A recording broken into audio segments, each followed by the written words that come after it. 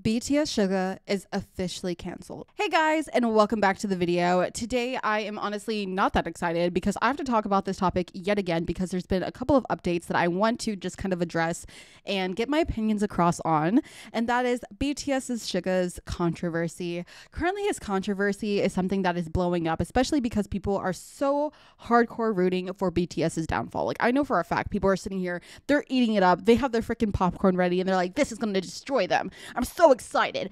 A first member to leave. You know, they're so excited for that crap. And I'm just kind of sitting here like, what is happening? I am so confused because I don't understand. Like, okay, first, I'll give you guys a recap. The whole controversy is that BTS Suga was found in front of his apartment or house or whatever the heck, completely blasted, and he was riding an e-scooter around and he was impaired. And if you guys did not know, in Korea and in the US, it is illegal to ride an e-scooter while impaired because it's considered a vehicle. Just because of how fast it can go and all that other stuff, you guys get me, it's a vehicle. And so he ended up getting a DUI, and people are going absolutely insane about it. On top of that, he unfortunately lied and said that he actually had one beer. In reality, his breathalyzer test concluded that he actually had an alcohol percentage of 0.227, which is 7 times more the alcohol limit in Korea, which I think is absolutely insane. He got lit that night, but I want to kind of get into the nitty gritty of this. People are calling him an alcoholic and absolutely insane, and saying that because he had experience allegedly drinking on stage, that he is now a confirmed alcoholic. He also has a lot of like mental health issues that have been displayed over a period of time where he struggles with his mental health, and people are absolutely berating him for the experiences that he has gone through as his time as an idol, which I think is incredibly unfair, especially because like he is a 31-year-old man, and I think at some point in time, you know, you kind of question how much life that these idols are able to live and experience.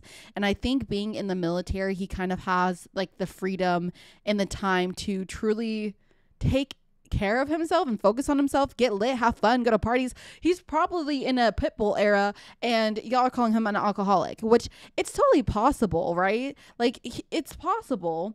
But at the same time, like, you're acting like we all in our 20s and 30s don't go out and drink and have fun. And you have to think about how deprived these idols are on the daily basis of having fun in the first place. And I also want to mention the fact that, like, because of this controversy, some of the members are now getting wrapped in even further. One of them being Jungkook. Jungkook was actually apparently live streaming at some point and drinking, and then he fell asleep on live stream. And like, people are saying that like Jungkook is also possibly an alcoholic and that he has alcoholism.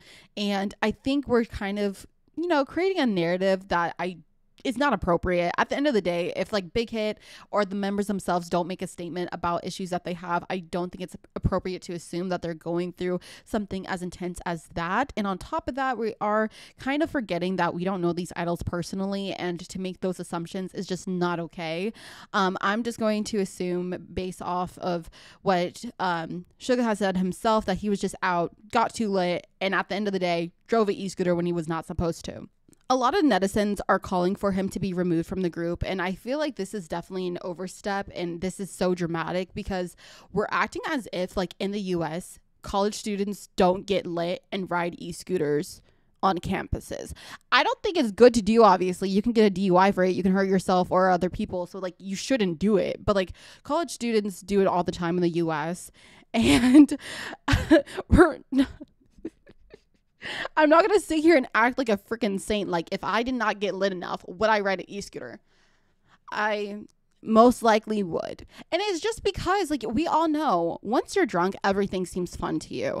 I don't think it's responsible to do it whatsoever. You can get a DUI on it for a reason. You can totally end up in a lake. You can totally end up hitting a car. You can totally run over another person. Like, there's so many things that can happen on an e-scooter. But I'm not gonna lie, you go to ASU's campus and then you'll see a ton of drunk people on e-scooters. You go to Mill Avenue, ton of drunk people on e-scooters. You go to Tempe Town Lake, ton of drunk people on e-scooters. There's consequences for it for a reason. He got fined for a reason. He is probably going to get his license revoked for a reason. He's going to have other consequences for a reason. We are not, as just viewers of this experience, supposed to have our own courtroom. Like, I feel like we're constantly in a state of trying to cancel and regulate idols, but that is not our job at the end of the day. If his company is supporting him through it and they actually find ways to help him, that's all that we can ask for. I'm not even a stan of BTS, but I feel like if you really cared about idols' mental health and you care about them as human beings, rather than trying to bring out your pitchforks, you would be concerned of like, okay, like, so is he okay, right? I wouldn't label him as anything. I would just be like, okay, so like, is he okay? You know, what is the company doing to support him in this moment? Obviously, the company didn't do much because their PR team sucks, and they ended up actually doing a wrong translation and screwing everything over, making it seem like they were trying to downplay things, but in reality, it was just a mistranslation because they didn't understand what word to use. And like, that's the problem. Like, there's no room for mistakes with things like that. I don't want to downplay the situation myself because I do think that there's natural consequences to your actions.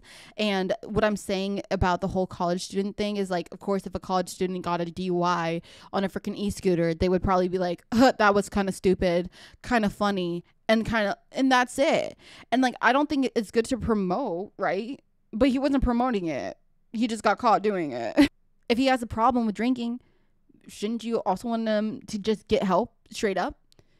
And not damage his mental health more by trying to, you know, completely remove him from a group that he worked so hard to be in over the past like couple of years. Like, let's be for real. If you were to go outside right now, right, and you would see a drunk person on an e-scooter, I highly freaking doubt you would get so angry that you would want to like completely destroy their whole career and their well-being. I highly doubt that. But because it's a BTS issue, it's like, oh no, yeah, fuck that man. He completely ruined the career of BTS. He didn't harm anyone. He didn't harm any property. And he didn't even harm himself. But he needs to be removed. He is a huge issue. Okay. Like, I'm sorry. I can't even, there's nothing else for me to say about this issue because I think it's actually that stupid. I would definitely recommend you guys to comment down below, like the video. Let's have a discussion. I'm so curious about how other people are thinking about this issue and the situation. Like, just, yeah. Bye.